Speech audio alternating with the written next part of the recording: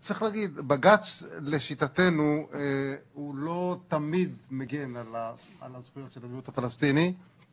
וזו הסיבה שבארגונים, בבריכה שאנחנו שוחים בה, יש הרבה מאוד ביקורת על בג"ץ, וביחד עם זה אין ספק לדעתנו שבג"ץ בפור גדול הוא המוסד שנותן הכי הרבה סעד, הכי הרבה מגן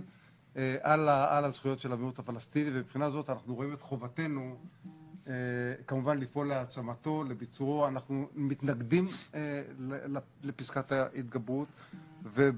וכאיזשהו סוג של fallback position בהיעדר אופציות, או כסוג של פשרה, כמובן שאנחנו נרצה לראות רוב כמה שיותר גדול, 80 או לפחות 80, אולי איזשהם הסדרים שמדברים